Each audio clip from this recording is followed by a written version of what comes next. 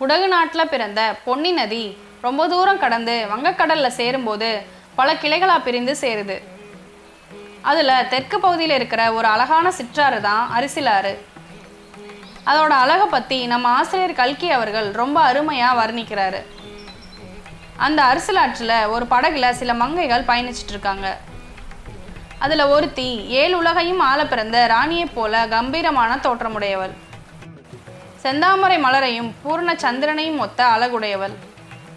அவள்தான் சுந்தரச்சோழ மகாராஜாவின் அருமை புதல்வி குந்தவை.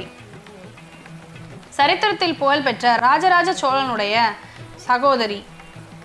அவருடைய மகன் ராஜேந்திர சோழனை எடுத்து வளர்த்து வீராதி வீரனாகவும் மன்னாதி மன்னனாகவும் ஆக்கிய தமிழ் பெரும் செல்வி. அரசலங்குமாரி என்றும் இளைய பிராட்டி என்றும் மக்களால் போற்றப்பட்ட மாதரசி. இன்னொருத்தி கையில் வீணையுடன் அமர்ந்திருக்கும் சாந்த சுந்தரி. குமுத மலரையும் காலை பிறையும் ஒத்த அழகுடையவள். அவள்தான் கொடும்பாலூர் சிற்றரசின் இளவரசி வானதி. குந்தவை பிராட்டியின் தோழமை நாடி வந்த பெண். பிற்காலத்தில் சரித்திரத்திலேயே இணையில்லாத பாக்கியவதி ஆகப் போகிறவள். இன்று அடக்கமும் இனிமையும் சாந்தமும் உருவெடுத்து விளங்குகிறாள். மற்றவர்கள் வானதியைப் போல் குந்தவையின் தோழமை நாடி வந்த பிற சிற்றரசர்களின் குமாரிகள். வானதி வீணையை மீட்ட சிலப்பதிகார பாடலை பாடிக்கொண்டு அனைவரும் சென்று கொண்டிருக்கிறார்கள்.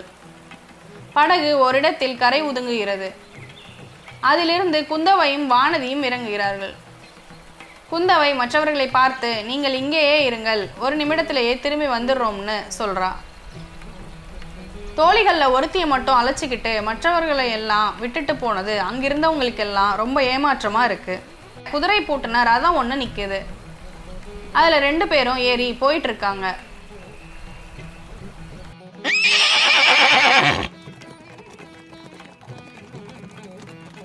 வானதி எங்க போறோம்னு குந்தவை கிட்ட கேட்டதுக்கு ஜோதிடர் வீட்டுக்குன்னு குந்தவை சொல்றா.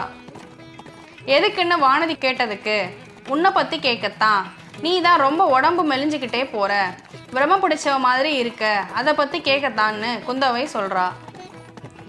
என்ன பத்தினா வேணவே வேணாம், வாங்க திரும்ப போயிடலாம்னு சொல்றா வானதி.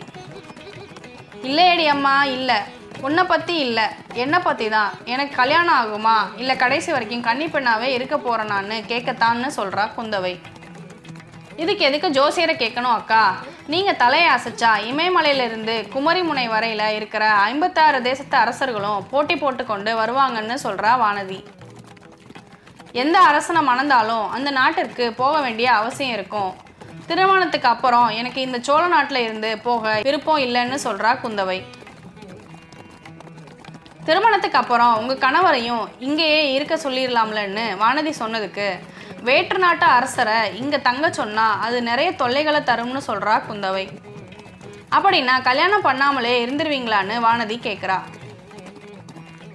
கல்யாணம் பண்ணணும்னா அனாதையான ஒரு சோழ நாட்டு வீரனை தான் மணப்பேன். அப்போதான் வேற்று நாட்டுக்கு போக வேண்டிய அவசியம் வராது, இங்கேயே இருக்கலாம்னு சொல்கிறா குந்தவை. அக்கா, அப்படின்னா நீங்கள் சோழ நாட்டை விட்டு போக மாட்டீங்கல்ல? நீங்கள் வேறு நாட்டுக்கு போனால் நானும் உங்களோட சேர்ந்து வர வேண்டி இருக்கோம். எனக்கு இந்த சோழ நாட்டை விட்டு போக விருப்பமே இல்லைன்னு சொல்கிறா வானதி. அதுக்கு குந்தவை, உனக்கும் திருமணம் ஆனால் நீ போய் தானே ஆகணும்னு சொல்கிறா. நான் கல்யாணமே செய்துக்க மாட்டேன் அக்கான்னு சொல்கிறா வானதி. இதை கேட்ட குந்தவை, அடியே கள்ளி, உன் விஷயம்லாம் எனக்கு தெரியாதுன்னு நினச்சியா? உனக்கு சோழ நாட்டு மேலெல்லாம் ஆசை கிடையாது. நீ ஆசை வச்சிருக்க சோழ நாடு வாளும் வேலும் ஏந்தி ஈழ நாட்டுக்கு போர் புரிய போயிருக்கு. உன் விஷயம் எல்லாம் தெரியாதுன்னு நினைச்சியான்னு சொல்றா குந்தவை. வானதி, அப்படியெல்லாம் இல்லை அக்கா, நான் எங்க அவர் எங்க, எனக்கு என்ன தகுதி இருக்குன்னு சொல்றா. எல்லாம் எனக்கு தெரியும், அதை பத்தி கேட்கலாம்னு தான் ஜோசியர்கிட்ட போறோம்னு சொல்றா குந்தவை. குடந்தை ஜோதிடரோட வீடு அந்த நகரோட மூலையில காளி கோயிலுக்கு பக்கத்துல இருக்கு. இந்நாள்ல கும்பகோணம்னு அழைக்கப்படுற ஊர் தான் அன்று குடந்தை குடமூக்குன்னு அழைக்கப்பட்டுச்சு. குடந்தை ஜோதிடரால அந்த ஊரு மிகவும் புகழ் பெற்று இருந்துச்சு.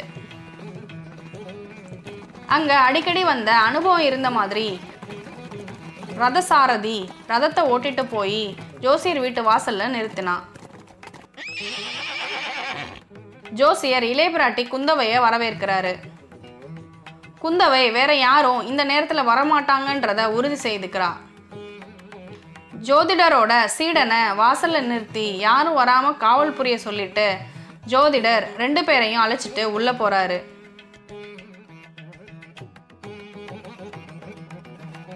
அப்ப குந்தவை வானதியை காட்டி, இவ 1 வருஷத்துக்கு முன்னாடி பழையாறை அரண்மனைக்கு வந்தா. வந்து 8 மாசம் நல்லா தான் இருந்தா. இப்போ 4 மாசமா இவ உடம்பே சரியில்லை, சரியா சாப்பிட்றது இல்லை, பிரம பிடிச்சவ மாதிரி இருக்கா, என்னன்னு பார்த்து சொல்லுங்கன்னு சொல்றா. இவர் கொடும்பாலூர் கோமாளின் செல்வ புதல்வி வானதி தானே. இவரோட ஜாதகம் என்கிட்ட இருக்குன்னு புரட்டி பார்த்துட்டு இருக்காரு ஜோதிடர்.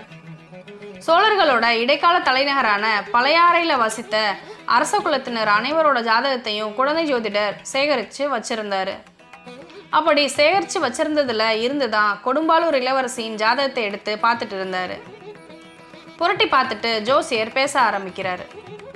இது மிகவும் அதிர்ஷ்ட ஜாதகம் தாயே, நீங்க தப்பா நினைக்கலன்னா சொல்றேன். உங்களோட ஜாதகத்தை விட இது ரொம்ப அதிர்ஷ்டமானது.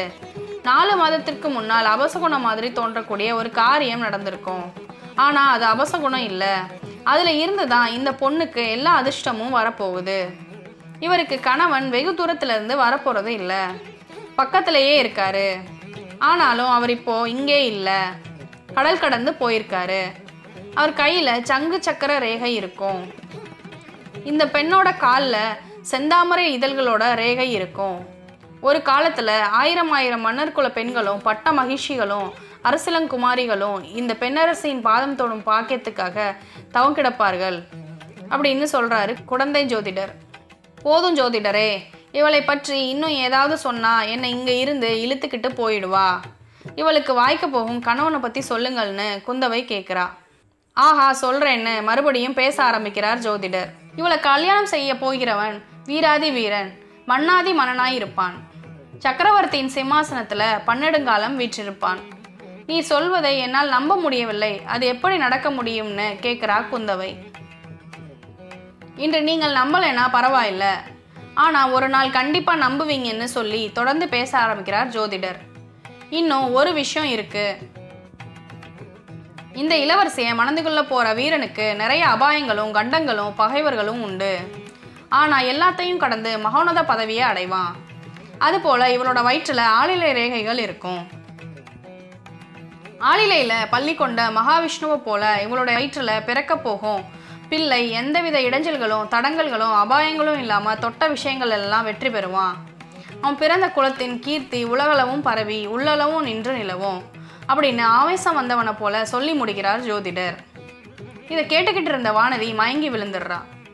குந்தவை ஜோதிடர் கிட்ட தண்ணி வாங்கி வானதி முகத்துல தெளிக்கிறா.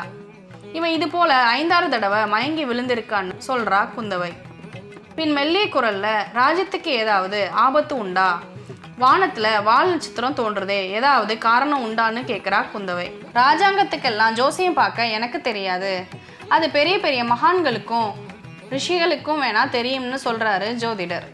ராஜாங்கத்துக்கு பார்த்து சொல்ல முடியலனாலும் என் தந்தை மற்றும் சகோதரர்களை பத்தி சொல்லலாம்லன்னு கேட்கிறா குந்தவை. இன்னொரு நாள் கண்டிப்பா சொல்றேன், ஆனா இது எல்லாருக்குமே போதாத காலம்தான். எல்லாருமே கொஞ்சம் ஜாக்கிரதையா இருங்க. மகாராஜாவுக்கும் ஒரு பெரிய கண்டம் இருக்கு, ஆனா துர்காதேவியோட அருளால எல்லாம் நிவர்த்தி ஆகும்னு சொல்றாரு ஜோதிடர். அந்த நேரத்துல வானதி மயக்கத்துல இருந்து எந்திரிக்கிறா. 2 பேரும் கிளம்ப தயாராகிறாங்க. அப்போ ஜோதிடர், அம்பிகை தேவியின் பிரசாதம் தருகிறேன் வாங்கிட்டு போங்கன்னு சொல்லிக்கிட்டு ஓலைச்சுவடிகளை கட்ட ஆரம்பிக்கிறாரு. ஜோசியரே, எனக்கு நிறைய சொன்னீங்க, ஆனா அக்காவுக்கு ஒண்ணுமே சொல்லலையே. அவரை மணக்க போகும் வீராதி வீரன் எப்போது வருவார், எப்படி வருவார், எங்கிருந்து வருவார்னு கேட்கிறா வானதி. 32 சாமுத்திரிகா லட்சணமும் பொருந்தியவர், பக்திமான் பெரிய வீரர் ஒருவர் வெகு விரைவிலேயே வரப்போகிறாருன்னு சொல்றாரு ஜோதிடர். எப்படி வருவார்? குதிரை மேலா, ரதத்தில் ஏறியா, யானை மேலா, இல்ல நேர வானத்துல இருந்து கூரையை பொத்துக்கிட்டு வரப்போறாரான்னு குந்தவை தேவி கேலியா கேட்கிறா. அந்த நேரத்துல வானதி, அக்கா வெளியில ஏதோ குதிரையோட காலடி சத்தம் கேக்குது, அது நம்மளை நோக்கி வர மாதிரி தெரியுதுன்னு சொல்றா. யாராவது வீதியில போவாங்கன்னு சொல்றா குந்தவை. அந்த நேரத்துல ஜோசியரோட சீடன் யாரு கூடவோ விவாதம் பண்ற மாதிரி கேக்குது. இது ஜோசியர் வீடு தானே, நான் உள்ளே போகணும்னு சண்டை போட்டுக்கிட்டு அந்த குரலுக்கு சொந்தமானவன் திடீர்னு கதவு திறந்துக்கிட்டு உள்ளே வந்துடுறான். அது வேறு யாரும் இல்லைங்க, அது நமது வீரன் வந்தியத்தேவன் தான். அவன் உள்ளே வந்ததும் அங்கே இருந்தவங்களெல்லாம் பார்க்குறான். குந்தவை தேவியை பார்த்து மயங்கிடுறான். அப்புறம் உள்ள பெண்கள் இருக்காங்கன்னு சொல்லியிருந்தா வந்திருப்பேன் நான்னு சொல்லிக்கிட்டே வெளியில் போகிறான். போகிறதுக்குள்ள மறுபடியும் குந்தவை தேவியை பார்க்குறான். ஜோசியரே, இவர் யாருன்னு கேட்குறா குந்தவை. தெரியல தாயே, யாரோ அசலூர்காரர் மாதிரி தெரியுது, பெரிய முரட்டு பிள்ளை மாதிரி இருக்குன்னு சொல்கிறாரு ஜோதிடர். ஜோதிடர் 2 பேருக்கும் குங்குமம் கொடுக்குறாரு. அதுக்கப்புறம் 2 பேரும் அங்கேருந்து வெளியில் கிளம்புறாங்க. அப்போது வந்தியத்தேவன், மன்னித்து விடுங்கள், பெண்கள் இருக்கீங்கன்னு தெரியாமல் வந்துட்டேன்னு குந்தவையை பார்த்து சொல்கிறான். குந்தவை தேவி எந்த பதிலும் சொல்லாமல் அவனை ஒரு தடவை ஏறிட்டு பார்த்துட்டு வானதியை கூட்டிட்டு ரதத்தில் ஏறி போயிடுறாங்க.